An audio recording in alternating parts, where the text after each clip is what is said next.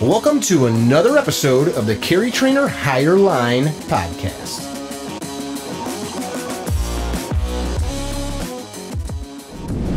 Good. Okay, we're good. Cool. So Paul wanted to talk with you guys. Yeah. He's like, hey, I like to do live feeds. Let's do live.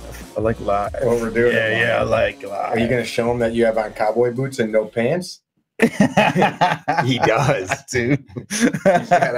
He does have cowboy boots on when I can show you the boots. I don't know if I can get them up there. Yeah, he's not that flexible. Not that flexible, and I'm kind of hurting right now. So what happened? Definitely not that way. So, those are really nice boots. Every time I buy cowboy boots, I look like just like a weird queer guy.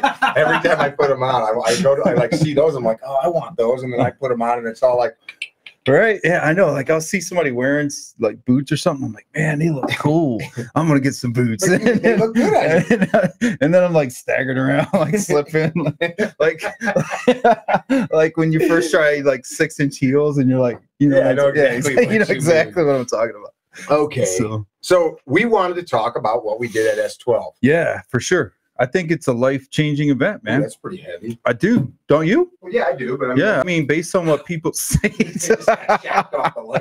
based on what people tell us and feedback you get from guys, you know, it's like it's a life-altering thing, man. Like people make significant changes, like trajectory changes. Trajectory. Yeah, Keep like going. I'm going to do some adjustments. Like they show up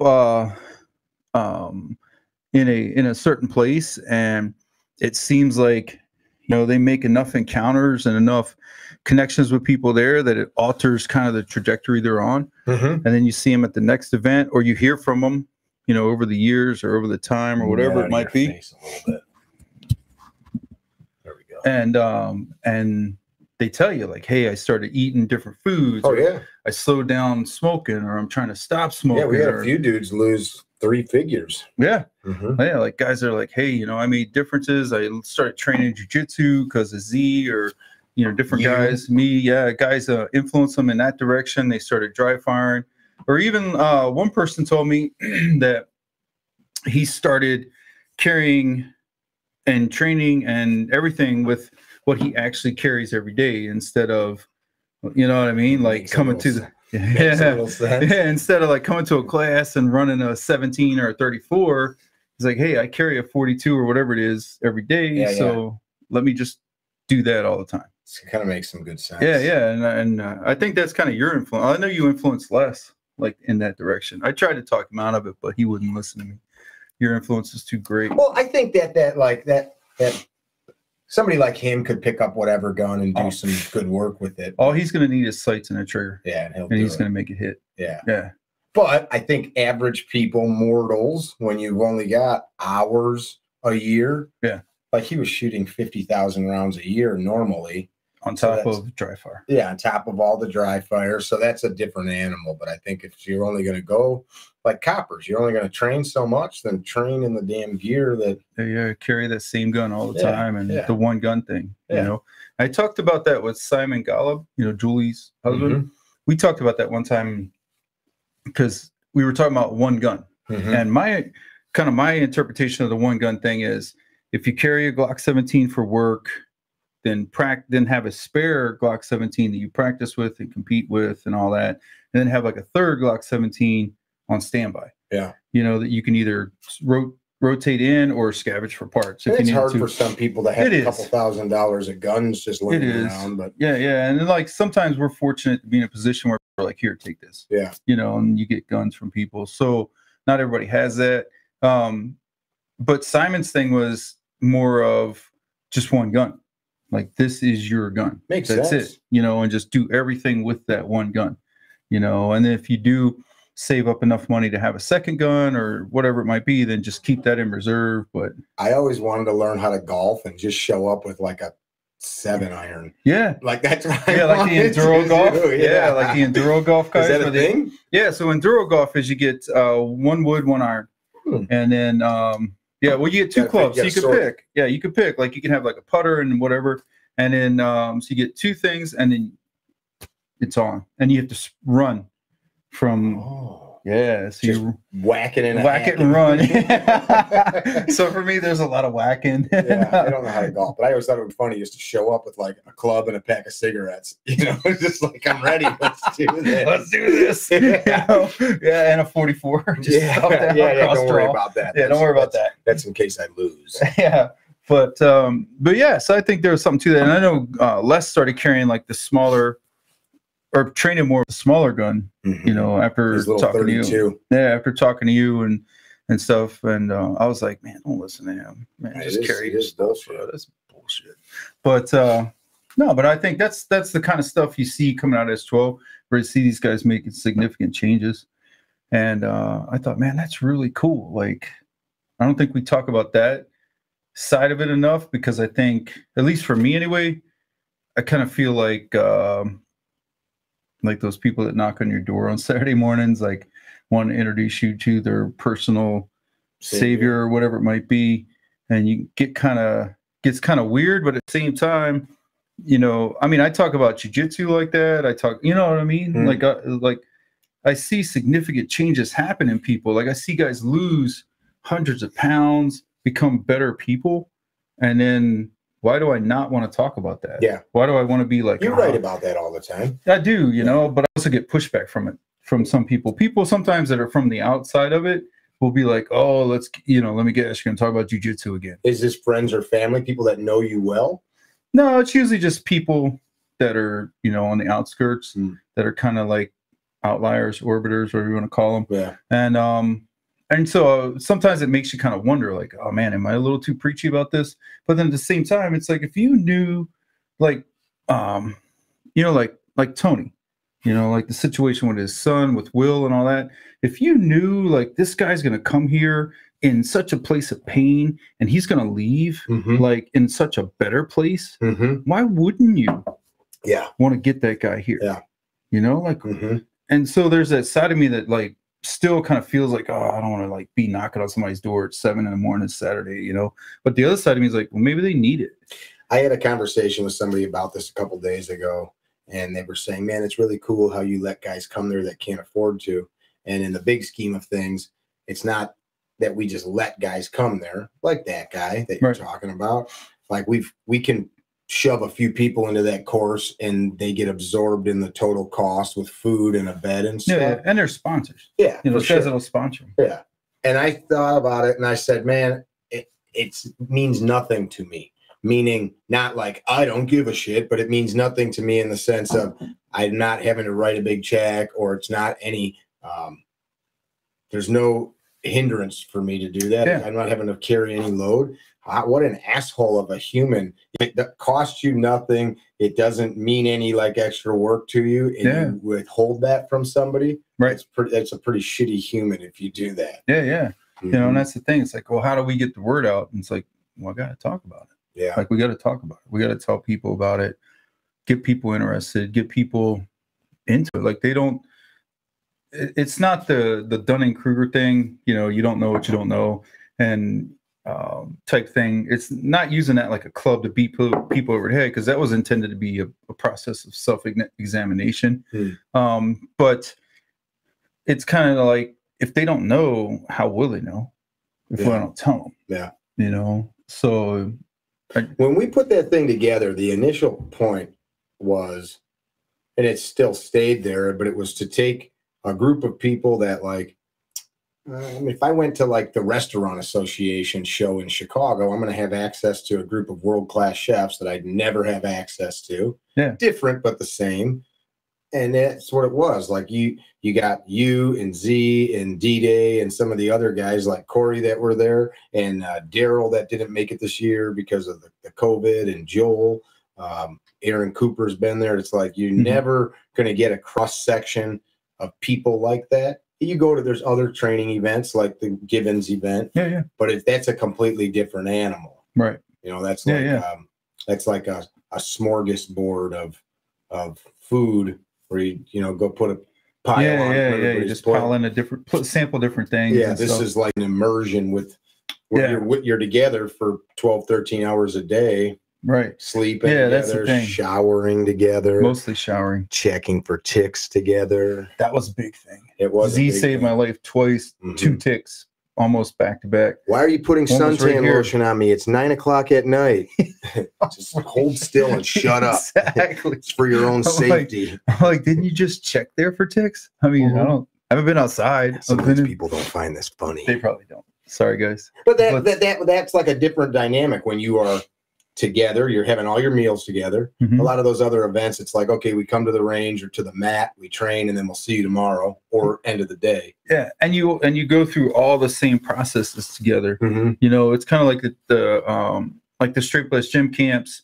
You know, which by the way is the gym that Paul's affiliated with. Yeah. So you end up going all day, like you train all the way through. Like there's a common thread, and you train all the way through with those guys. Like, so the whole group stays together, and then the instructors just kind of rotate out, you know. So each one of us will have 90 minutes, and then it goes over the course of 2.5 days.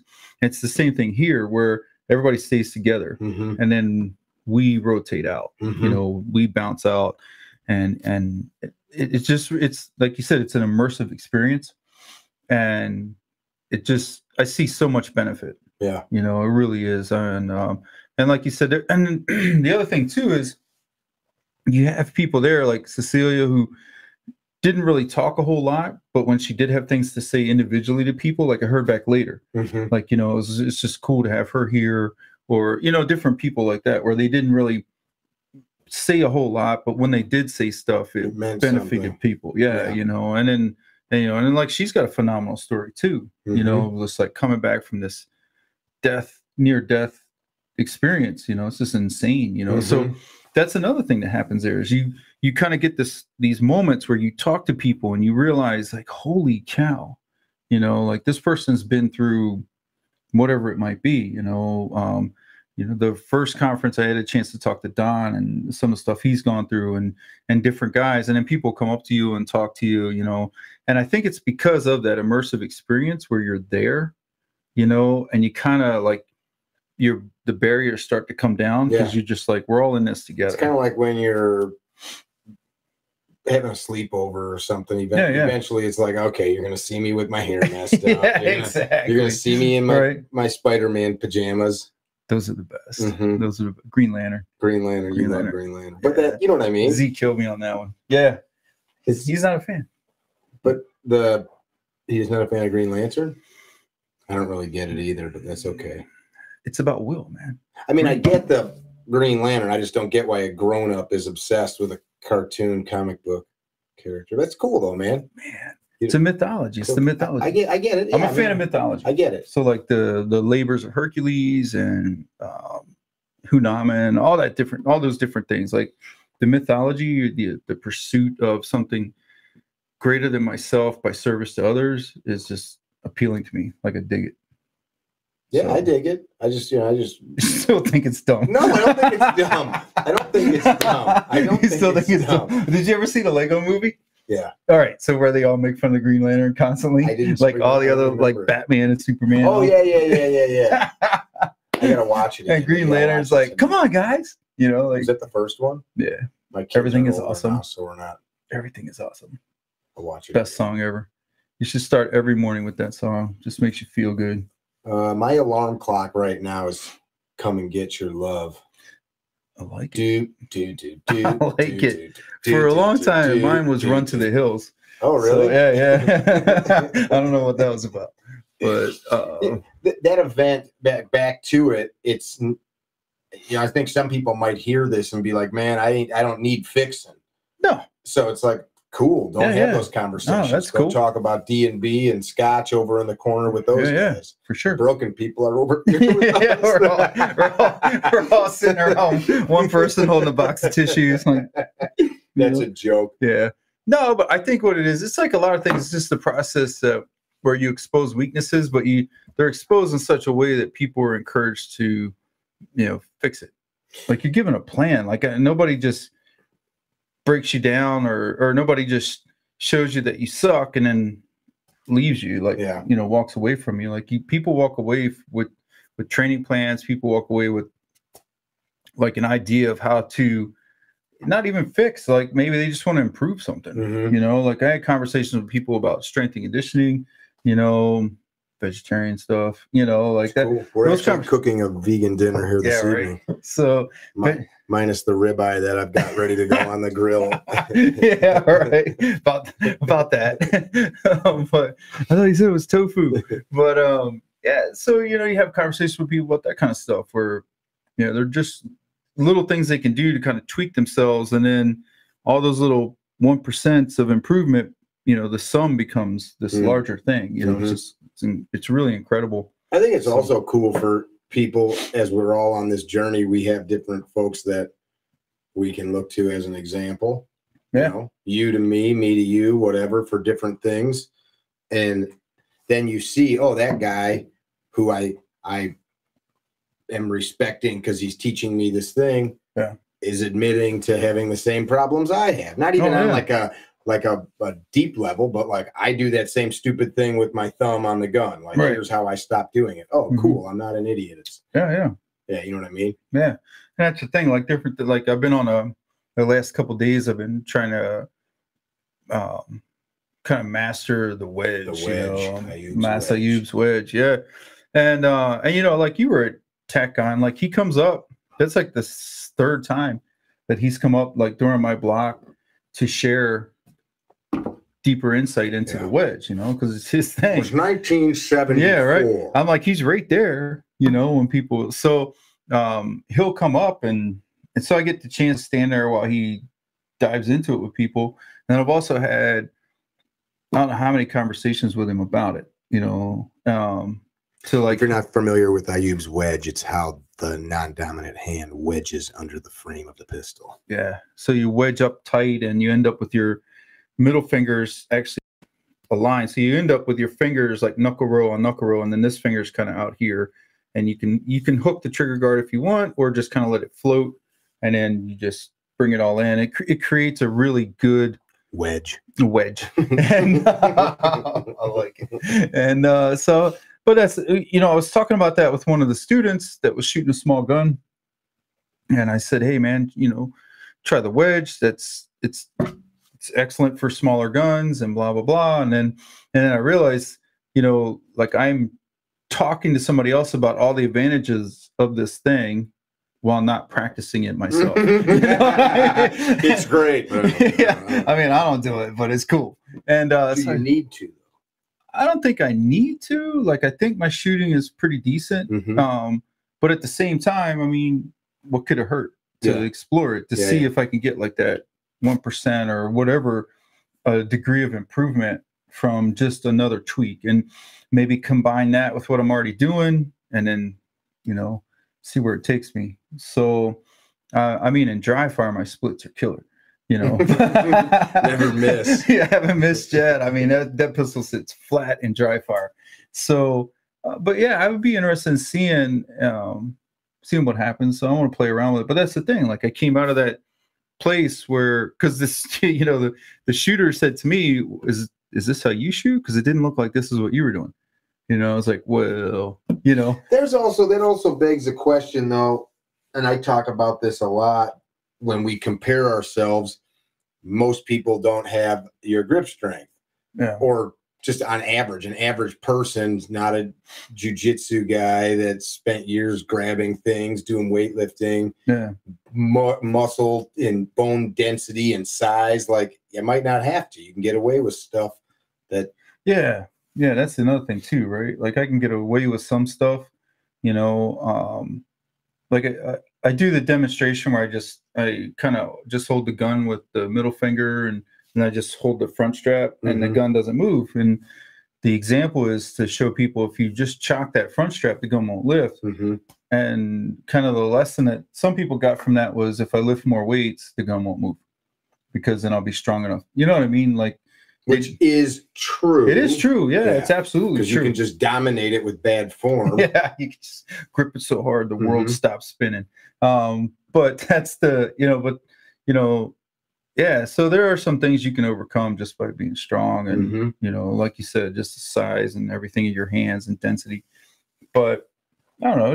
But that's I what I wasn't mean. saying that was correct. I was just saying that No, like, no, I sometimes get it. when somebody says that, it's like, I'm telling you to use this technique because you don't have the same hand strength as me. Look at you. Right. Look at yourself. Look at you. You're weak, you know. But yeah, that's something that I came away from was, man, I need to work on this more and see, you know, if the medicine I'm recommending for other people would also be beneficial for me. You know, Corey's targets made you want to go train, not just you, but me too. Oh, yeah. Like you shoot those things and you're like, yeah, you get addicted to that. Dude, I would have burned thousands of rounds. You could. We shot easily. So Corey Zillig, the ZF technical targets, if you don't know what they are, we got a video up here on YouTube of them. It's like Rogers range where the targets come up and down and they're all controlled via iPad and you can move the targets wherever. Yeah, you can move the little robots. We instructors went down there to shake them out and make sure they were working good. I had a couple of ammo cans full. And I think in like 30 minutes between like 6 guys, we shot 1,500 rounds of ammo. Yeah. Just I know. I went through like 10 or 12 mags easily. Yeah. Yeah. All my mags are 50 rounds. Yeah. All my mags are topped off and yeah, just burned them up. It was fun. It was. But it's hard. And you watch and you're like, okay, easy, I can shoot it. But then things start speeding up and they're little targets. They're only this big. Yeah. So I like that too. They're not just some big silhouette. Yeah, it's not like a big giant, you know. So it's really cool. And then those plates, they always can mess with your head, you know, because if you get a little too high or just takes a little bit to miss. You got to be right on the money. Yeah, because you have that rounded parts of it. So that was really cool. I think that's genius. You know, that target system, that's legit, man. I want to get one of those for my backyard. That would be cool. Yeah, I mean, I don't know how I'd get away with it, but yeah. I would. So, did you get my email about November? Yes. Talking about adding a day. Yeah, I did. Did you get it or no? I didn't read it yet. Oh. I'm terrible at checking my email. Yeah, I know. I'm terrible. I also. So you didn't get the memo about being paid extra had you read it.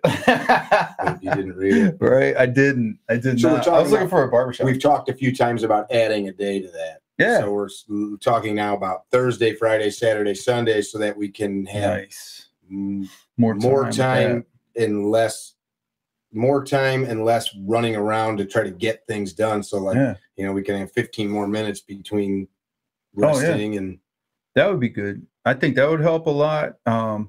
I know with the combatives station, and I think our time was pretty decent this time. You know, this time around. Z had to physically fight 31 people. That was rough. He's a beast, though. Yeah, he did it. He's a beast. He did it. Yeah, he did really well in metering his, you know, what he needed to give out. To each guy and gal. And they did well, man. They did real well. So I think that was a big eye opener for a lot of people, you know, was realizing if it's a don't shoot yet situation, but I've already got my gun out, like, what do I do? You know, I can't just toss the gun. Might not be able to holster, especially if you're carrying appendix and you have a striker gun and you try to holster that thing under pressure. Something gets hung up in the trigger guard, or you get some sort of, if you don't have like a striker control device or something that lets you know like the trigger's moving because it's hung up in clothing or whatever it might be, you're gonna shoot yourself. You know, so I think some folks kind of figured that part out where it's like, oh man, this isn't as easy as it looks. Like, you know, hosing them down and then speed reholstering appendix, like that looks cool, you know, till it's not, you know, until something gets hung up in there. And that's one of the benefits of the hammer guns, you know, is you can ride that hammer. And so I think a lot of people kind of got a glimpse of that. What he's talking about is literally 2 combatants would fight over a gun, right? Yeah. Or over until somebody could obtain a gun and shoot the other. Get a shot off, get a good hit. And we drill it in isolation. Not real guns. No, we drill it in isolation. Yeah, if we had real guns, like, well, that was a quick session. You don't got to feed him lunch. Yeah, session's over. Guys start rifling through his gear, you know. So we do stuff in isolation. So like one of the isolation drills we would do is, let's say we start both of us gun out, you know, so you have control of my gun hand, I have control of your gun hand, go, you know, and we start right here from what would potentially be a close to worst case scenario, and then figure it out. And then through experience, they kind of learn. And we didn't just throw them to the wolves, you know. This is after a couple of days of building. Yeah, a couple of days of combative skills. Yeah, so a couple of days of some stuff, and it's like, okay, getting used to feeling somebody pushing against you and all that stuff. Yeah, and then it's like, okay, well, let's turn them loose, see what happens, you know. And we give them a minute, so a minute to work, and at the end of the minute, if it hadn't been resolved on its own, we would just call it. Occasionally, they just toss like a baton into the circle, a length of chain. I'm just kidding. A cat, a Bengal cat. You know, just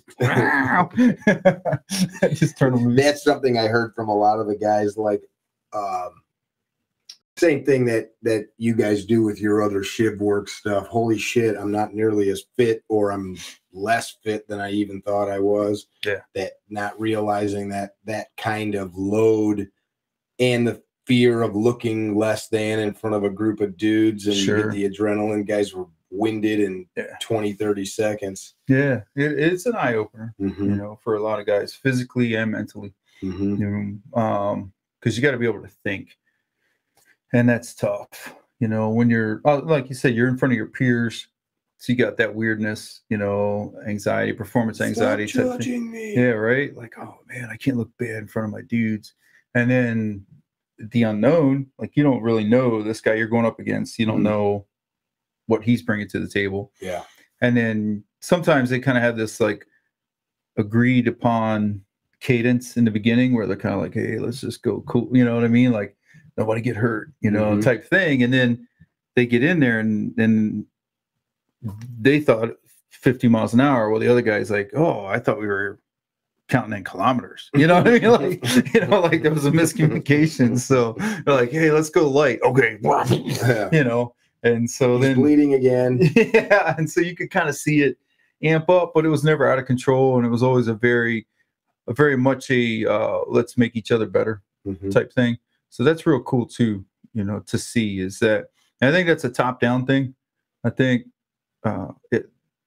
it kind of bleeds down from the instructors and everything, that we're all just here to make each other better. And so when it does come time for those final evaluations and applications and stuff, everybody ends up being very supportive and very much, you know, you hear them cheering each other on. Yeah. You know, you hear them like encouraging each other and stuff. Until so realize that there's things to be won. Yeah, right. There's a prize table. Oh, you want to see the wedge? Well, I'll go grab a demo gun. It's going to get the demo gun. So basically, the wedge is knuckle roll on knuckle roll, and you roll your fingers up underneath of the trigger guard. It creates a really tight, so we got a demo gun here. So basically, your middle finger makes contact with the trigger guard, and you roll the other fingers up underneath and wedge everything into the bottom of the trigger guard. It creates a lot of pressure into the gun. So you end up here. So you end up coming up in here, and then you roll your fingers up. So kind of see like how that, so you end up with your fingers kind of on each other. So like my middle fingers and ring finger and pinky are all on top of each other. So you kind of stack there, and then you can kind of drive that in there.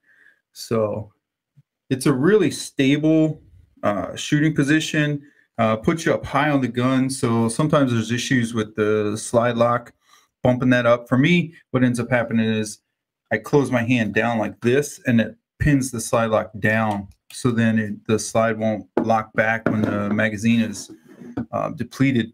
But it's a really effective way to manage a pistol. And when Mass Design Editor came up with that idea, it was to get enough of the hand up in here to kind of help counteract the trigger torque or whack, whatever you want to call it, where guys were shooting these heavy service weapons like Berettas and SIGs and stuff with 12 to 18 pound triggers and the double action Smiths.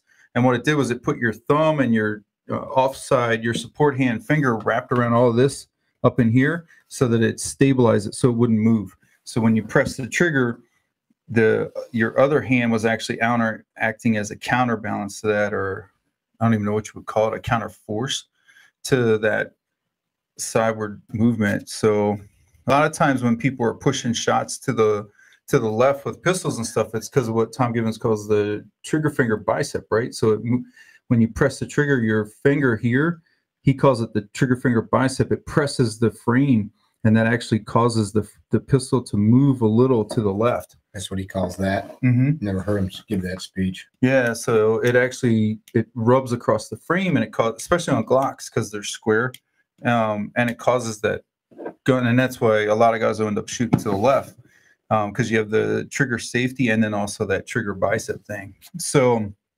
what? Hey, Derek Moorfield. What's up, Derek? So what that does is helps to counteract all that stuff, especially when you had the New York triggers in the Glocks. It gave you like a 12-pound trigger pull. So that's why Mass came up with that, created that. I don't know how or what I want to say he told me, but I remember reading about it as a kid. Yeah, he told me how he came up with it. I think it was like most things, kind of by accident. Which is so funny. Come up with this. Look what I came up with. Yeah, right. You know? Yeah, right. But it was all the little things behind it, you know, and it fixed the problem that a lot of people were facing, especially police trainers dealing with, you know, the heavy triggers and stuff. So it's I like it. I'm going to answer a few of these questions. Yeah, let's do it. Can you scroll down and see if we missed anybody? Or we can, but I mean, you don't want to mess with it. I don't know. It's not that. Or was it just that? Do most people at the event carry outside the waistband or inside the waistband? The answer is it doesn't matter. You come, like we were talking about to begin with, however you want to. So if you want to carry outside the waistband, carry outside the waistband. It doesn't matter what anybody else is doing. It's not a competition, nor is it a matching festival. The event, we hold that in Tennessee, outside of Nashville, about an hour outside of Nashville, on a 450-acre private retreat. You stay there, you eat there. It's pretty sweet. The fourth day, no, we're not really interested in bringing back the carbines because how many of you carry a carbine around every day? Even if you're a copper, you don't really carry a carbine. It's in your trunk. And the odds of you having it are slim to none. Got it under my coat. Yeah, I mean, it's cool. We did the carbine training. We could do it. What happens is so many guys show up, or gals, and their shit's broken, or like their slings aren't right, they're not zeroed. And it could work if you came and your stuff was tight and right, and we could just say, grab your gun and let's go train. But what happens is we eat up 4 or 5 hours, just like, you know, zeroing stuff, and fixing slings. Yeah, your parts just fell off. And it burns up so much time, and it becomes more an exercise in just fulfilling, like checking a box. Like, yeah, we got to shoot the carbines. Well, who gives a shit? Yeah, we didn't get anything done though. Yeah. Like, so I kind of, that makes sense. 3 years of doing it, or 3 events, it took so much time away from more meaningful stuff. So what is the next training session? I don't know what that means. When is? So the next one's in November. Is there a good grip possible without the extreme thumbs forward? I wouldn't say that's new school style, but I'm having trouble losing my old crushed thumbs. Well, don't change it. If it works, the target doesn't lie. Yeah, if you're making hits, man, don't change. You know, we've got a friend, Eric Camps. This is how he shoots a Glock, just like this. And he's a national level shooter, grandmaster. Yeah. It's all just about what works for you. Yeah. And if it doesn't work, then change it. I would experiment with the wedge if you can. And no more pressure with support hand and relaxed firing hand. Grip the gun like you mean it. That's like a weird thing too. Like, you know, how much pressure depends. If you're super strong or you have really dry skin, like one day I made the mistake of putting, I washed my hands at the range, and their soap had like lotion in it. Oh, I couldn't get it off. That's a good time. I couldn't. There was no soap to get the soap off of. Yeah, because it's just more of the lotion. Yeah, so I'm like literally, I went out to my truck and I'm like, what do I have get a little sand. Yeah, that I can like get. It was winter Like time. dirt or whatever. I took snow and was trying to get the ice crystals to scrape. Yeah, I couldn't. It was just like, you know, it was like I had lotion on me. Oh, so that sucks. just that alone, like I had grip, and it was the little 365. So I'm like trying to grip the shit out of it. Gun. Maybe a carbine class for exactly. We do carbine classes. Josh is asking when we're going to open the gym. What's up, Josh? Which Josh? Where's he at? Josh LaLuz. Hey, Rob One Johnson. of my dudes. We're hoping by May 30. Our plan is May 30th to have everything back up and running. Don't even get me started. Don't even get me started on this. People going forward. Don't even get me started on this mess. Thanks, Derek. So Derek was there. Derek's a former Army guy, and he's a jiu-jitsu guy, and he's been to a few of our classes. I guess if I want to pound that answer home so people hear it, and since this is on YouTube, this will stay up. It's not about that we don't want to train with the carbines. It's that the goal of the event is to take as much as we can pound into 40 hours of training and make it as valuable as possible for people to have skills that will protect themselves and their families. Well, what if a horde of murder hornets? Yeah, murder hornets. Then yes, you should train with your carbine. I love teaching the carbine classes and taking carbine training, but it's just for the bang for the buck. It's just not there. Yeah. Derek's a good example of what we were talking about earlier. Did you see that picture he posted on his Facebook earlier today? Good point, just old Joe. I couldn't find any my alcohol prep pads to get that shit off. Yeah, that'll clean it off. Yeah, that's a good one. Yeah, Derek posted a picture from like 3 years ago, and he looks like a totally different animal now. Oh yeah, him and Dan, they were both kind of thick. They were both different animals, right? Mm-hmm. And that's the thing. That's what we're talking about. Like that's jujitsu or this stuff. It's just an activity that basically causes us to pursue healthy habits to support the activity. Like if I want to be better at jujitsu, I'm going to have to drink more water. I'm going to have to eat better food. I'm going to have, you know what I mean? So I'm going to have to do all those things that make it so I can do my jujitsu, or so if I want to shoot better. Getting choked. Yeah, or like if I want to shoot better, or I want to do like the TCCC course where I've got to run and carry stuff and do all this other things, and then if I want to be that protector, you know, like you say, like be your own cavalry. You know, if I want to be my own cavalry, more than just a slogan on the t-shirt, but I want to actually like apply it, live it, you know, then I'm going to have to act like it. I'm going to have to drink more water. I'm going to have to work out. I'm going to have to do these things. And the workout doesn't have to be something extravagant. You can do a simple workout. Like like a basic CrossFit workout is 5 pull-ups, 10 push-ups, and 15 air squats. And you just keep doing those. Going them until you're smoked. Until you're done, as many reps as possible, right? An AMRAP. So I'm going to do an AMRAP of that for 10 minutes. And let's say I'm in bad shape. I'm whatever, life throwing me enough curveballs that I can't do more than 2 of those in succession. Yeah. Right? Okay. That's my starting point. Keep going. Yeah. And then the next time I come in, so I'm going to take a day off, drink some water, stretch, all that good stuff. Next day, I'm going to come back in. I'm going to do that workout again because it's working all my major pull muscles, all my major push muscles, and it's working my lower body. And I'm going to do it again. This time, my goal is to get 3.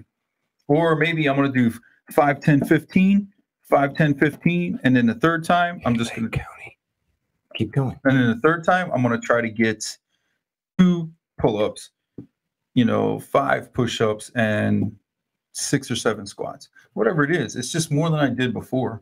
And I'm getting there incrementally. I am getting to that place where eventually I'm going to be in decent shape. So, Robert from Roberto.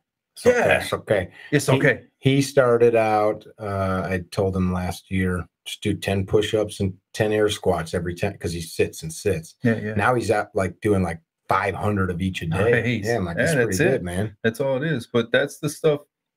Superville's probably not going to ever make 40. No, it's kind of a dead round. Sorry. No offense. Put a 9-barrel in that gun. Yeah, just drop a 9 kit in. Hey, Jay. Drop a 9 kit in. You're good to go. I like 40 though, man. It's fun. It's a hot little round. I don't know what Bill O'Reilly says about that. No.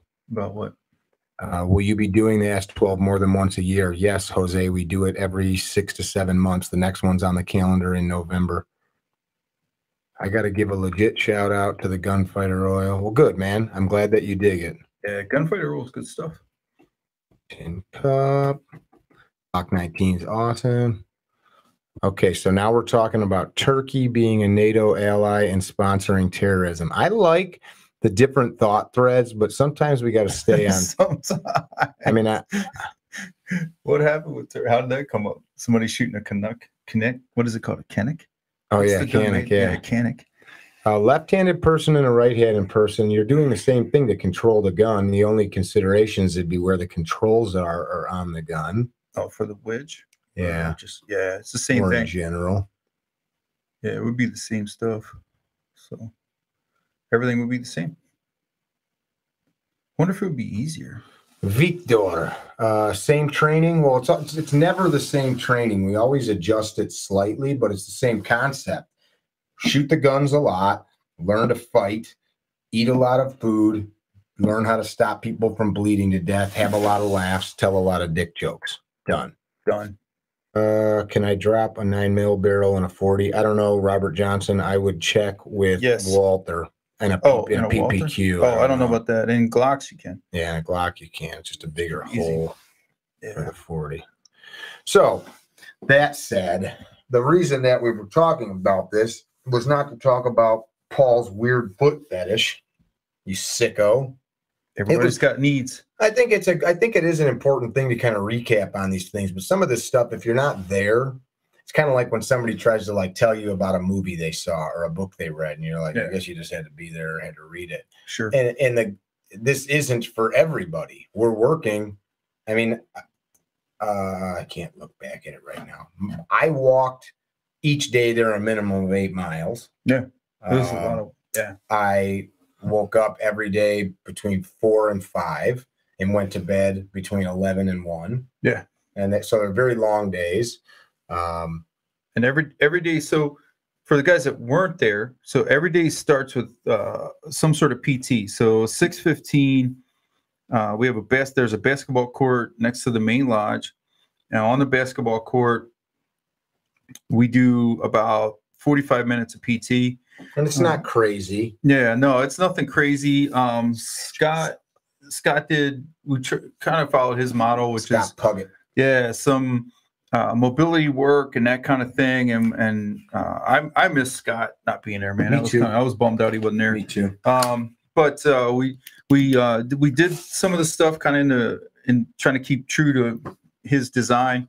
And then we did a little bit of hand fighting to set guys up for stop it to set guys up for I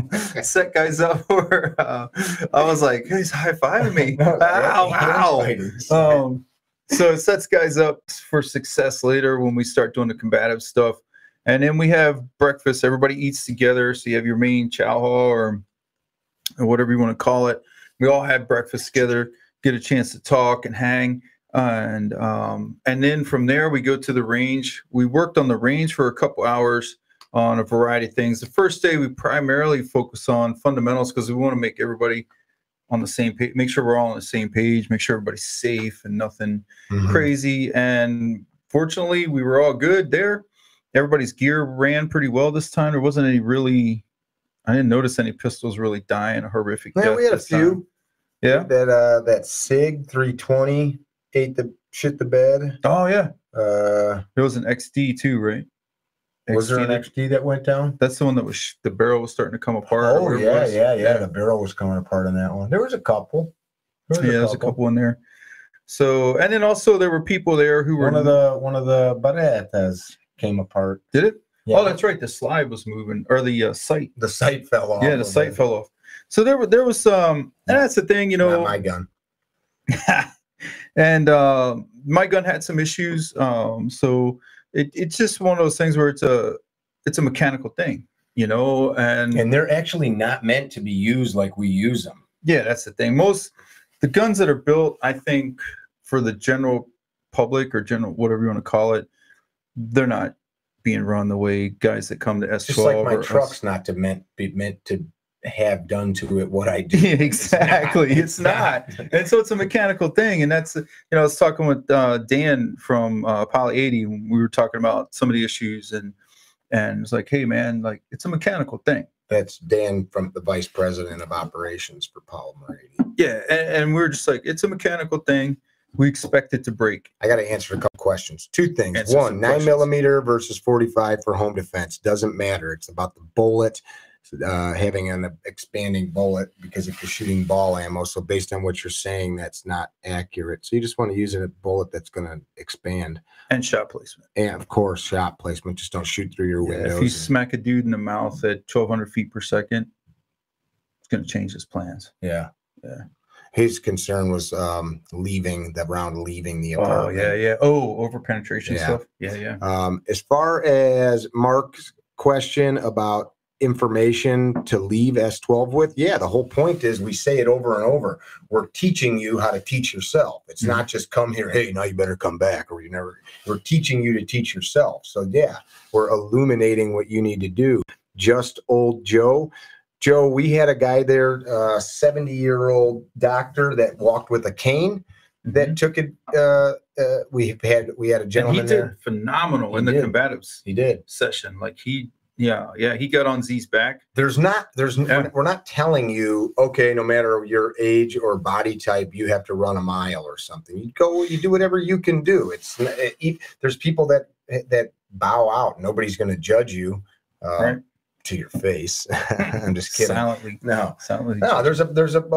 We had a guy with MS at this course before.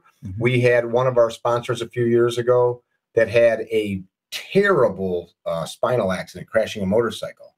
He has to be carried to the bathtub, to the bed. He can't use one arm, and he took the course. I mean, it required help. So, I think what you said, just old Joe, people say that all the time, and it's never, you don't want to be the weakling in the group. Nobody wants to be, but nobody there would look at you like that.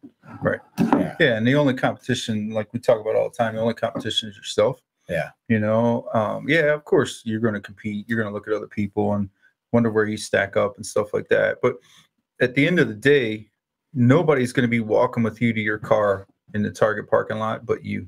So we want you to be as capable as possible, and that's why we say at the event, how many here are instructors, and some people raise their hands, some people don't, and then we tell them, like, you guys are all instructors, because somebody somewhere is going to know you're the gun guy, or you're the gun gal, you're the combatives, you know what I mean? Like, they're going to know that that's what they do, and so they're going to ask you questions. And so Grizzle, the gamer guy, the basic level of knowledge is total safety with your gun, know how to use a holster, know how to hit a target, say 15 yards in, know how to keep the gun working. I just actually shot a video before you got here, and I take notes every time I do a class, like whatever it might be. What can I do better? What maybe some of my thoughts, and one of them is I'm seeing way too many people showing up for courses. Like when you sign up for one of our classes, we send you 3 video links, and they're simple. Like, here's how to use a holster in case you don't have a lot of skills. Like, you can practice that all day long in front of a mirror, and it might not be perfect, but it will, at least if you're doing it, you're going to not like shoot your hand and stuff. Like, we had a lot of folks, not a lot, but guys that are more concerned about the speed of presentation versus the safety or repeatability. Yeah, the consistency. Yeah, or there was a couple guys that in this class and every class that you look at him, you're like, oh, that guy looks high speed, man. He's got like sweet muscles and his gear looks cool. And then boom, boom, boom, boom, boom, boom. There's like leaves falling out of trees, birds are flying away.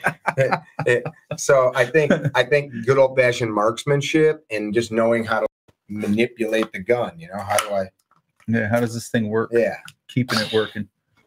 Yeah. Screw all the high speedness. It's again like we said about Les earlier, right? The sights and triggers. He just needs something with sights that are metered to the gun, and a trigger that works every time, and he's going to do good work. He will keep it running. Yeah, he'll kill you. Yeah, he'll keep it running. He'll do good work. Hand and forearm strength. Paul's got some good advice on that, as do I. Yeah. Yeah, right. Cocoa butter. So yeah, hand and so grip strength is something. One of the things I always caution. Picture in a minute. One thing I always caution people about is using those grippers, the Kings of Crush or whatever they are. Those things can hurt you if you're not careful. Like I use them. I have one. Overuse, like tendonitis. Yeah, or trying to go too heavy, too fast. They'll try to grab one and they'll just like squeeze and squeeze and squeeze until they can get that thing or try to get that thing crushed. And what they end up doing is damaging all these little small joints and ligaments and connective tissue in here, and that takes a long time to recover because you're constantly using your hands. So the other thing I like to do, table will hold 100 pounds. I don't think it will. It's it's struggling, dude. Oh, it's but one of the things that I like to do is, if you can, farmer carries. Just walking, carrying this weight, and then having like the towel. Like throw a towel over a chin and bar and just hang from the towel. If you can, do your pull-ups using the towel, but just have that towel over the chin-up bar and just hanging from it for as long as you can. And then anything that involves that kind of stuff, yeah, right? It just look like you just got back from the club. Just toss it right over a tree branch. Yeah. Go to kids' gym. Yeah, and just do pull-ups with it and hang from it and all that good stuff. And dude, messed up your hair, man. All that illegal farmer hair cutting. You know what, my dad has good hands, grip strength, and my dad always would come up with things like turning screws with a screwdriver instead of using the screw gun. Yeah. You know, which that's a repetitive thing that you can burn your tendons up. Yeah, you can hurt yourself with that stuff too, but just those kind of things are so simple. And deadlifting without straps, I don't like to use the straps anyway because the straps put compression on you. You know, I don't even own any. Yeah, I try to stay away from those because I kind of feel like the other side of that too. There's two sides of that, two sides of the argument. One is your hands are sabotaging your back strength because your hands aren't strong enough. The other side of that is your back might be saving your back because you're pulling weight you're not ready for yet. Your body as a whole is not ready for this. So if you understand what he's saying, your grip strength isn't enough for your back to grow, or vice versa. Right. And then somewhere in the middle of that is an injury. Yeah. So, you know, I don't lift anything that heavy. No, I don't. I mean, I've had my moments where I've pulled some heavy weight, but now I feel like if I pull somewhere between 315 to 400, 405, you know, I'm pretty happy with that, and I'll chill there. I'll just stay in there. That grip strength is like a lifestyle thing. Most people just don't pick up shit. Like I move firewood like crazy, and I'll purposely grab like two of the biggest logs I can get my hand around and carry them. And it sucks. You got to be careful if they slip. You don't drop them in your hand, foot or something. But or like carrying groceries in. Yeah, groceries, man. One trip, man. Hook them all. Get them all. Exactly. Yeah. Get them on your fingers. Just take them all. I do it all the time. Yeah. I mean, things like that. Cinder blocks or bricks. I don't know. I used to work for a brickie as a kid, mixing mortar and stacking bricks. So you got that thing where you grab it. And it's like, but even bricks. Like if it was cinder blocks, you know, blocks, you don't just grab them here. But you grab them suckers and just. Yeah. Ow. But I think too, there's studies that link grip strength to heart health. You know, and we've talked about that. Yeah, and I'm not sure if it's just a matter of that you're more active, so your grip's stronger. So you know what I mean. You're doing things. If you have a strong grip, you did something to build that grip. Yeah. So then that, you know, but either way, I mean, it's still worth looking into. And just that a farmer carry. Here's the thing: you can. If you were to ask me, like, hey, you know, should I run a 5K every day or Monday, Wednesday, Friday, or should I do like a farmer's carry, you know, for a shorter distance, you know, 2-3 days a week for 20 minutes? But like, do the farmer carry. Yeah. You know, because you're going to build muscle. There's just going to be so many density. Wolf's law, right? You know, that the application of weight increases bone density and muscle. You know, so that's the kind of stuff you need as we age too, you know. So everybody's going to grow old. There's nothing you can do about that, and time always wins. So why not try to? Yeah, exactly. But why not try to prepare yourself for that day too? You know, and have those. I just posted a video of this woman. I bet she was in her 70s, doing I forget the name of the exercise where your back is on the bench. You got a bar over your pelvic Oh, hip lifts. Yeah. She's doing hip lifts with like 225 and just bunch of cool exercises like that. She was a 70-plus-year-old woman, maybe even older. Yeah. Nice. But getting after it. Yeah. That's the thing. And that's what keeps us young, if not, at least keeps us healthy. You know, there's not much we can do about internals, you know, wanting to shut off. But if we can keep our externals strong, we're good. So.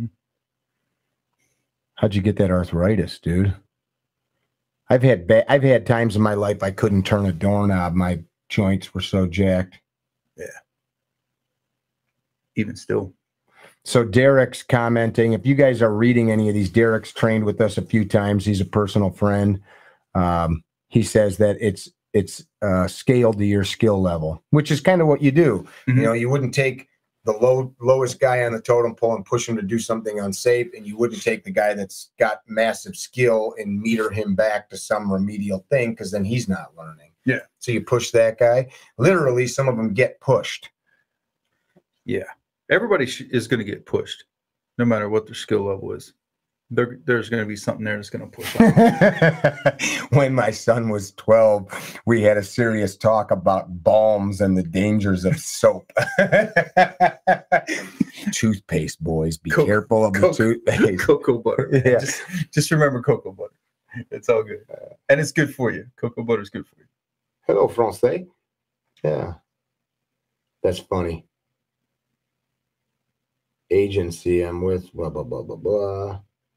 Yeah, you know, that's the funny thing about any large organization or organizations. Kettlebells are fun.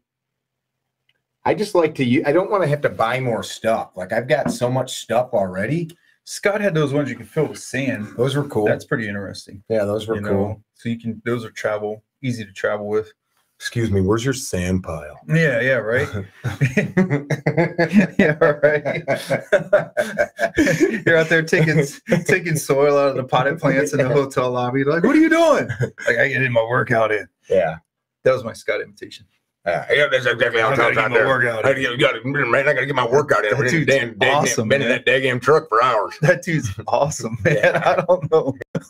How old is he? 48. Is he? 49. Cow. Would you think he was older or younger? I wasn't sure how old he was, but I was like, man, maybe he might be 50. Yeah, he's in good shape, man. He's a beast. Works hard. He's a beast. He works hard. On his Instagram, he's been posting stories running and gunning, where he's like running and shooting and then running and shooting. And I'm like, man, what's going on? Applied performance shooting. CBD oil cures everything.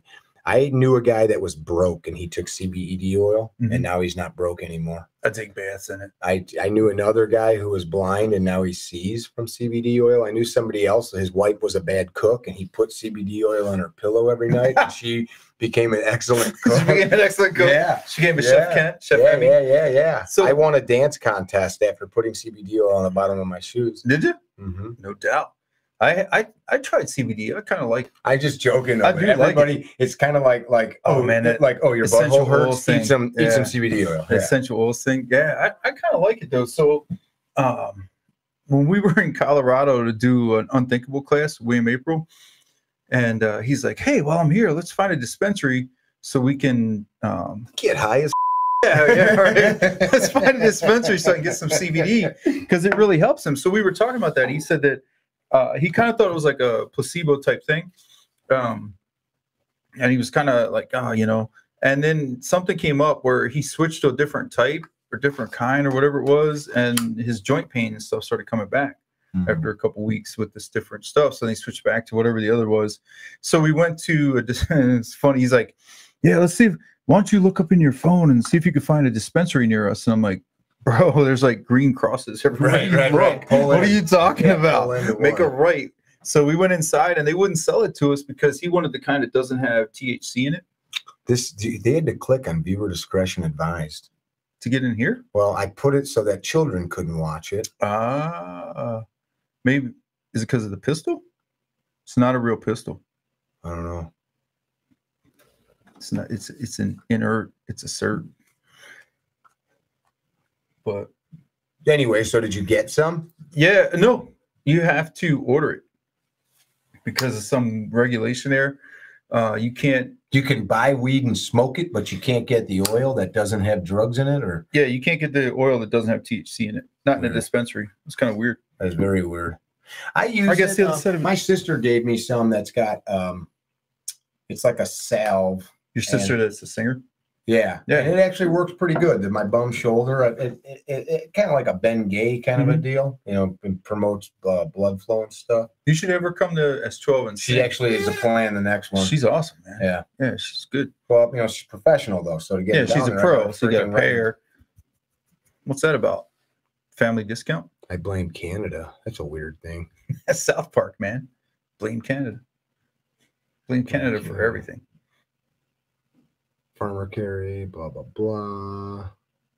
Yeah, there you go, man. I mean, I think people have a tendency to overdo stuff, too. They do. So their trainers say they don't train with appendix. It's a scary thing, man. You're pointing a gun at your penis. So all you're saying is the trainers in your area are a little bit older, and nothing wrong with that. Find a different trainer. Yeah.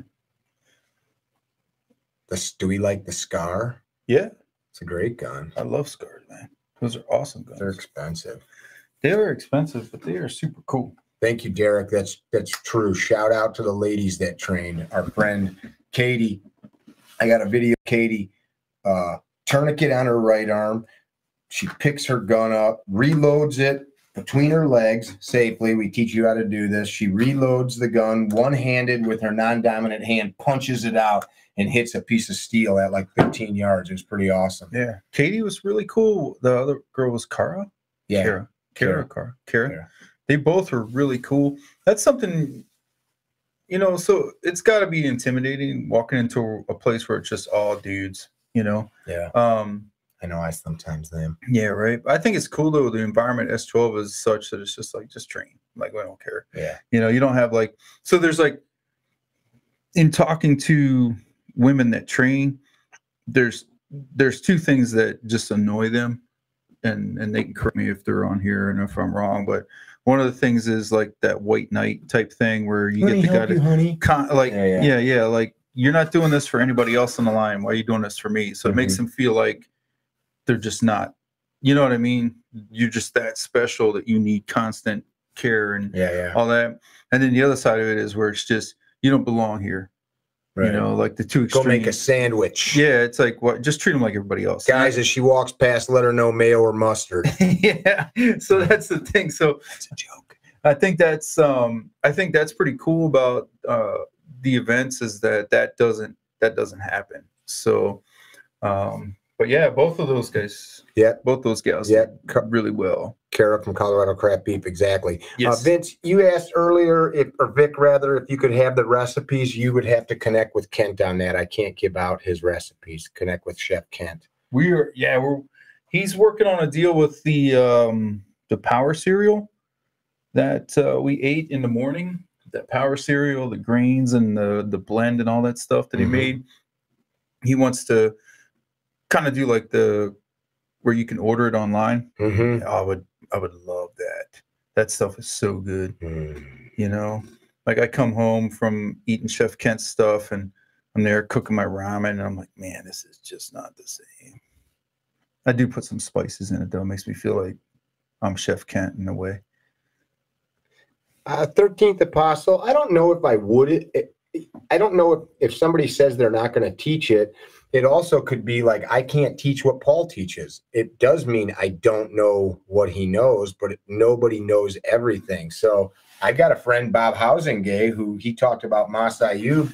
Bob created most of the pistol program for Masa's LFI courses.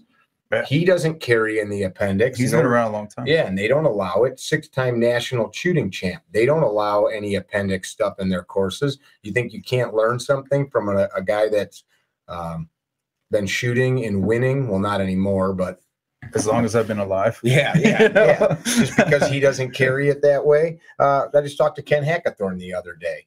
Ken doesn't carry that way. Ken has trained more war fighters on the pistol than probably anybody alive. Harrington. Yeah, Dave Harrington too. Dave doesn't carry that way. They all carry on their hip.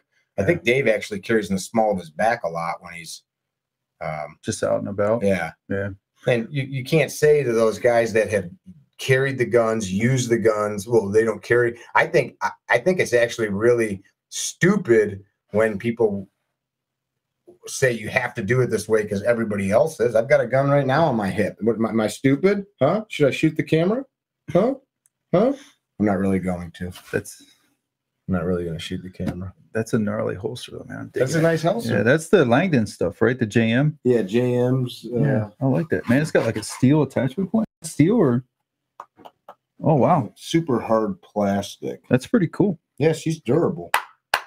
I like it. Can I punch it while it's on your hip? See if you like will leave a bone bruise. Try it. Try it. See if you can do it. I need my fingers for classical piano. That said, I think if an instructor says it is bad and there's no, well, I helped with that program with NRA, the Carry Guard program. Yeah. And when they started putting that together, the instructors that were in charge of the program were like, no inside the waistband at all.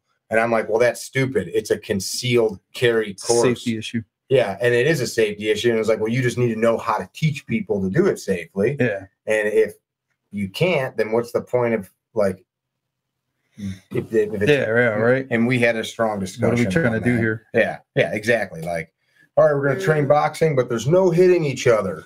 Yeah, and so Mike Brown is a really good dude. He's associated with Shivworks guys.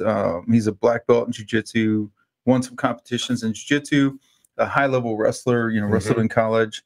And we've had this discussion because we were all doing the appendix in the waistband thing. And, in the early 2000s, late 90s, early 2000s, we were discovering that weapons ahead of the hip, forward of the hip, in the waistband were easier to access in a entanglement.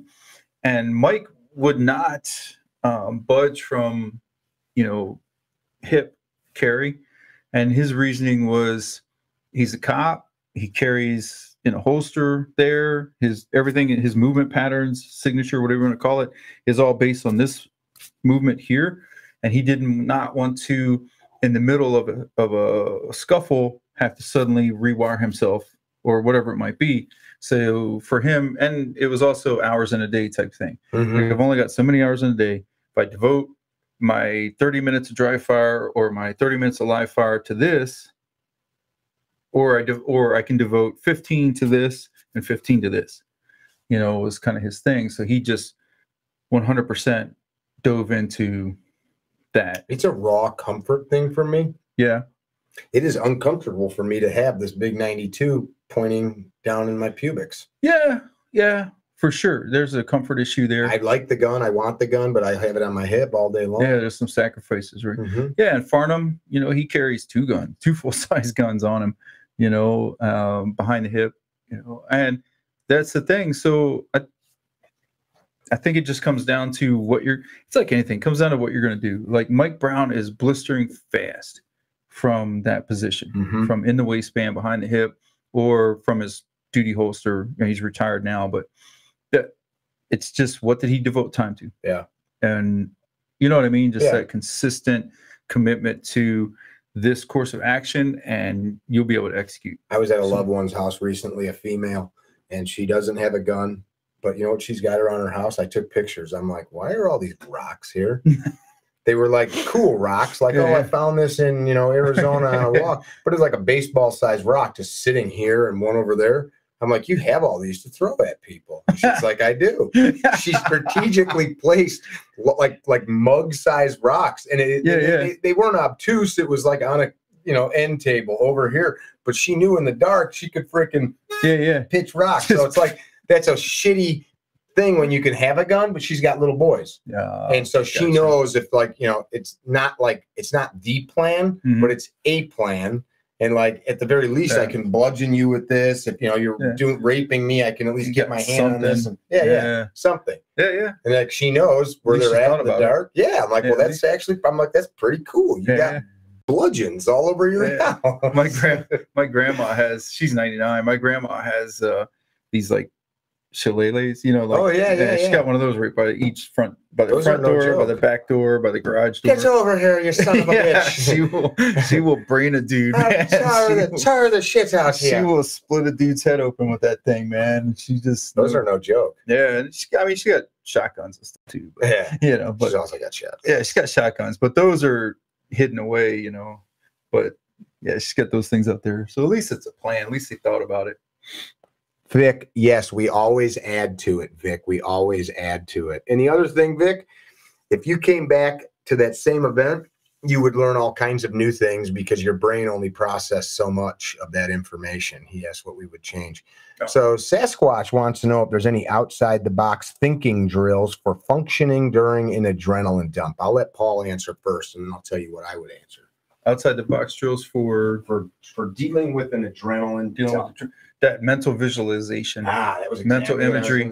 Mental imagery is huge, man. All those studies they did, the Russians did a bunch of studies where they had a group do just mental imagery, another group that did just the regular training, and then a group that did a combination. And the group that did the combination was way far ahead. The group that did mental imagery was slightly ahead of the group that just did regular training. Yeah. Training. And so that was such a revolutionary thing, you know, to like, whoa, we have not tapped into this supercomputer. Jared Reston says, I've imagined killing 1 million men 1 million times in 1 million ways. Yeah. I heard him say that once. And I was like, you know, somebody's like, you're sick. And he isn't, like, he just run it through his brain. Yeah. And not only that, but I do mental imagery and rehearsal for situations I've been in. You know, it helps, you know, like everybody, I've driven up on accidents and rollovers and stuff like that, or I've responded to them, you know, at work, and you know, play through my head like, what should I do next time? What would be better next time? And if you don't have the benefit of that, then fortunately now we have YouTube. You can kind of watch things, and so you can just kind of play it out in your head what you would do.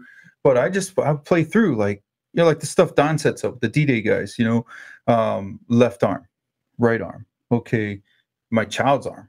You know, how will I adjust this tourniquet for a child?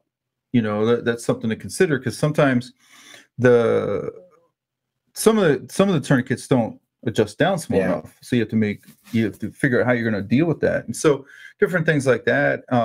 What if my child falls into the pool? What if my child gets into those little Tide Pods or whatever they are underneath the sink? You know, they think it's they think it's candy and things like that. And you just play it through your head. Like, what am I going to do? Okay, well, you know, secure the scene, right? Assess the scene, secure the scene, make sure everything's good. You know, if I walk into your basement and you're laying on the floor, you know, what's going on? Did he like get into the box? You know what I mean? Like, what? Yeah, right. He's smoking. Come over, Paul. Join me in front of the Victrola. It's a trap. But as vividly as possible, you have to see and feel everything, and even smell it. You have to, like, every part of it. Play it out in your head and what your response is going to be, and then that way when it happens, it's not that much of a, your subconscious is already you've already got an idea. You've got maps. One thing that I have adopted that I picked up from a handful of guys, Z being one of them, is how did you phrase that? Okay, functioning during an adrenaline jump. A lot of people say overcoming. It's actually like channel it, man. Yeah, come to terms with the fact that, like, this is cool. Like, you'd give your speech on being the descendant of people that use sharp sticks and rocks to kill saber-toothed tigers and big shit. Hairy things, man. Yeah, like, understand this is a pretty cool response, making me superhuman to do superhuman shit, and then you're not fearful of it, where a lot of people are like, why am I feeling like this? Why am I shaky? Why is my heart racing? Right. So it's like, I like this. Art Devaney's I think he was an evolutionary biologist. I'm not 100% on that. Sinner. Yeah, but he had a really good blog back in the day, where he shared a lot of stories like that, just like our ancestors, who we descended from, stories of like these Native American kids. There's 4 of them. They went out and were hunting bison, basically dug a pit, ran the bison into the pit, killed them. And then a bison's like over 2,000 pounds. You know, these 4 kids drug those things out of the pit, you know, quartered them, did whatever they had to do, and then took the meat back to their village. Like, that's who we descended from. You know, those are the kinds of people that were wandering the earth. And it's kind of funny because now we look at it and these people are all in like murder hornets. Right. I'm like, just smash that, man. What are you talking about? You know what I mean? Like, what are you talking about, bro? I'll bring a praying mantis and just turn them loose on that bad boy. Yeah, right. But that's the thing. We underestimate our ability. Right. And that when that adrenaline dump happens, I think I was talking to Super Dave about it one time. We were talking about when that adrenaline dump happens, like you should dig it. That's the ultimate drug. Right. Adrenaline it's just a hell of a drug. Motorcycle. You gotta love it, man. Yeah. And when that adrenaline hits, like you can't overcome it. You gotta channel it. Like this is a gift. Like God or whatever it is that you believe in gave you this gift that makes you superhuman. Now just channel it. You know, through the mental imagery, through rehearsal, through actually doing the work and all that stuff. And now's your opportunity to just go hit that afterburner, man, and run. So the next S12, Brian McKenzie, the Art of Breath guy, is going to be down there to do blocks on. I like his stuff. I checked him out after you were sending me that stuff. There's a couple guys that talk about that. I like it. There's Brian Rose, the London Real guy. Did you ever see the episode where he taped his mouth shut? He taped his mouth shut so that while sleeping, he would breathe through his nose to force himself to take, advantage of that process. And he said again, man, it's all like anecdotal and empirical, whatever. But he just said like, hey, man, I felt a difference. And Brian's stuff, they've been validating it with science, though. Well, here's the thing, right? Whether science, Terrence McKenna had said in the Trilogues at the Edge of the West, he said we reached a point where we had to say, and he's talking about like tripping on shrooms and stuff like that. Yeah, okay, but it's good to bring that up. Yeah. Well, I just wanted to like clear it out, But he was talking about we reached a point where we were starting to realize some superhuman results with our brain, with our ability to learn and process, and we had to just accept that science would have to catch up later. Yeah. And a lot of times that's what we see happen, right? Yeah. Like with performance enhancing drugs and things like that. You see all these guys like in the 80s and 90s, bodybuilders and powerlifters like, no, man, this is what you need to do. And then 2000s is when science is like, oh yeah, there's something to that, and not harshing on science, but it's just sometimes they're kind of reluctant, to just take that leap because they need like, hell, look at the germ theory. It was 1858, I think, the Austrian doctor looked at all of these women keep getting sick and dying in the obstetrics ward. Right. And he looked and it was like, what's happening here? Well, the doctors go from the autopsy room to the birthing room and they don't wash their hands. We didn't think anything of it, or they didn't because they didn't even know there was no microscopes. They didn't know what germs were. Right. And he's like, hey guys, let's try this. And he made a simple concoction of something that he thought would kill bacteria, and it did. And all of a sudden, women stopped getting sick. Babies were born without infections. And the doctors didn't like it. They were like, well, we want to go back to kind of what we always did. This guy in discovered germs. The irony is they put this guy in a mental hospital. He gets beat. They beat him in there is what they think, like, shut up, idiot. Quit talking about invisible things. And he died of an infection. His wounds. From the wounds. Oh, man. That was only like 150 years ago. Yeah. Well, that's the thing. It's like whether there's anything to substantiate it or not, sometimes if you believe it, that's enough.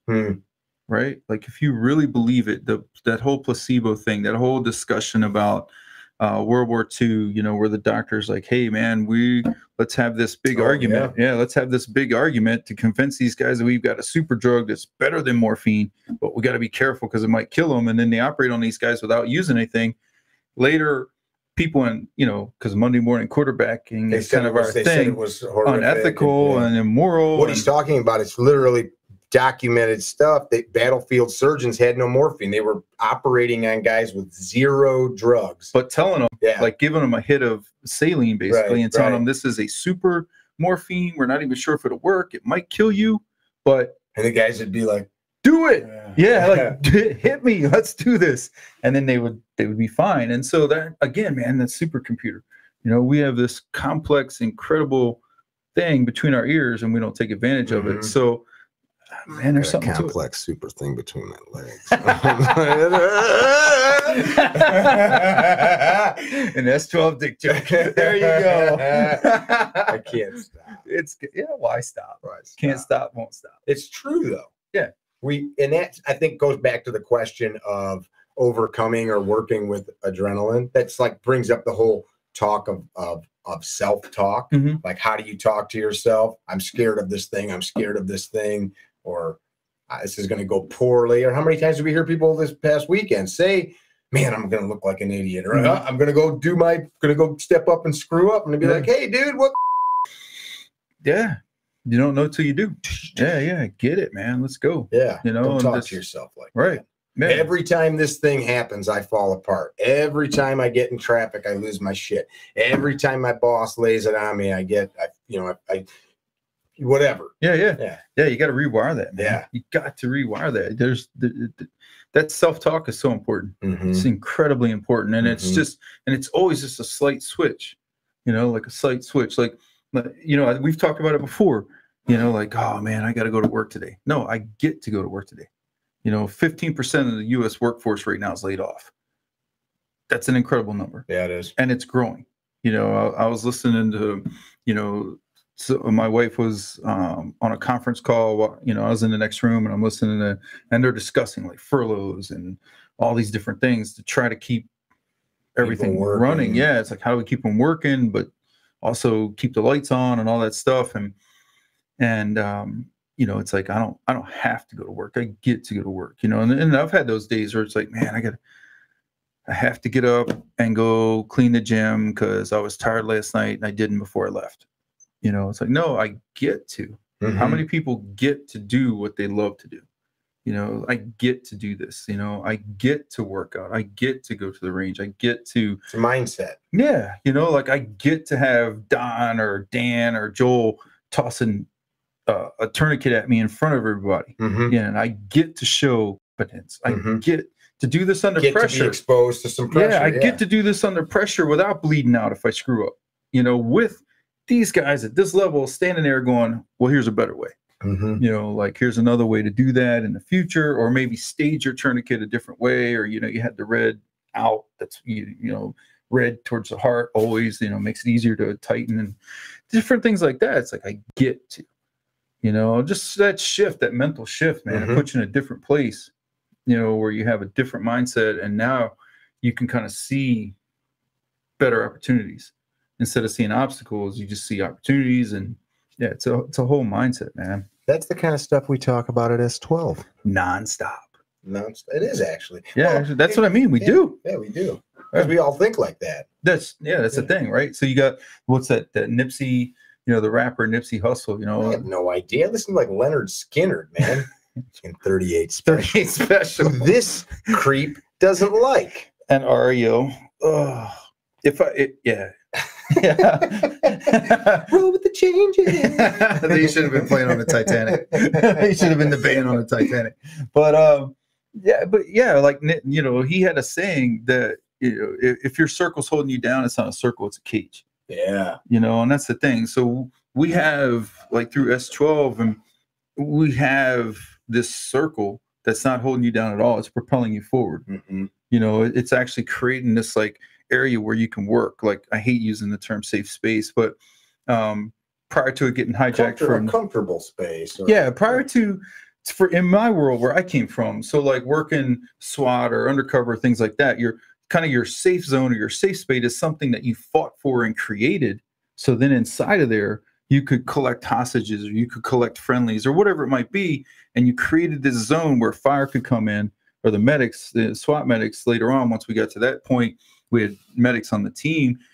Those guys could go to work and do good things, right? Save lives and all that good stuff. So for me, when I think of a safe space or I think of that safety circle, that's what I'm thinking of. It's like, this is a circle where inside of here, I can do anything because all these dudes out here have my back. They got me covered. You know what I mean? Like they got Overwatch, you know what I mean? And that's a really cool thought, like if there's no way you could screw up. Like if I know, I got this safe area where I can do whatever I need to do. What's holding you back? You know, and that's the thing.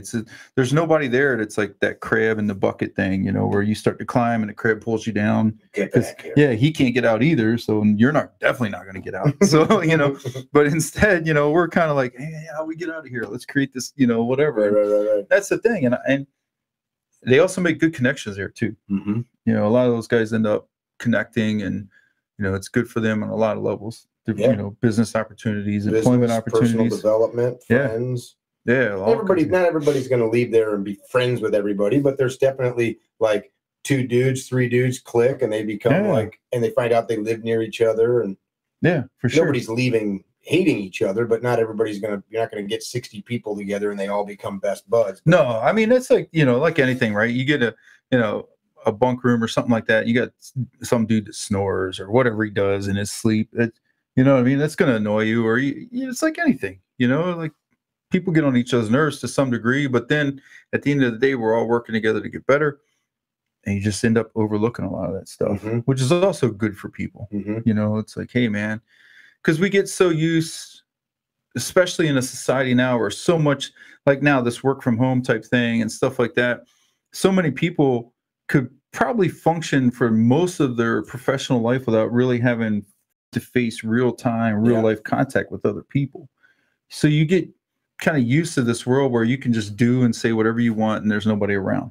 You don't have to tolerate anybody else's little idiosyncrasies or whatever it might be, like their little quirks. And so then when you are around people, you just are like irritated, you know, like you're weak. Yeah. Like, why do you got to do that? You know, it's like Constitution. Yeah. It's like, no, man, that's just who they are. That's just him, man. That's how he eats. That's what he does. You know what I mean? That's how he talks. It's annoying. Yeah, exactly. But it's just, I love that.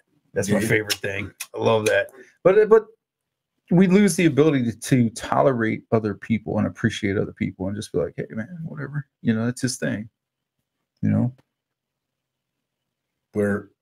None of us are perfect. No. Yeah. But if we live in a little bubble all by ourselves, we begin to think that we are. At least I do. Doc snored every night. He did. If you guys have questions on it, shoot us a message. You can, if you leave a comment here, I'll read it. But I read them infrequently. Send a message to training@carrytrainer.com. You can get a hold of Paul through Paul_sharp_SBG on Instagram. Yep. And on Facebook, SBG Illinois or Paul Sharp. Or Paul Sharp. Yeah. There's a lot of us though. So there is. Yeah. But it'll usually be a profile picture of me in some way because I'm vain. I got to be out there. Hey, what's up? Exactly. It's usually something clown though. Like when they took and put my head on a Teletubby body, that was too good. Or the Nickelback song, the picture, and it's my face in the picture he's holding. That was awesome. Oh, who did that? One of my friends did that. Like, that was so good. That was such a good Photoshop. Probably best one ever. Next to Cato, Carrie, he did a good Photoshop. I got to find that one. He Photoshopped me. I thought of that song too, Sasquatch. Which song? Carly Simon. No. You're So Vain. You know, who did she write that about? Didn't she write that about another popular singer at the time? I think so. James, whatchamacallit? James Taylor. Didn't she write that about him? Maybe. Yeah. He's got an interesting. See, man. An interesting book that he just came out with. Don't piss off a woman that's a songwriter. Taylor Swift, right? Kelly Clarkson. They write songs about you.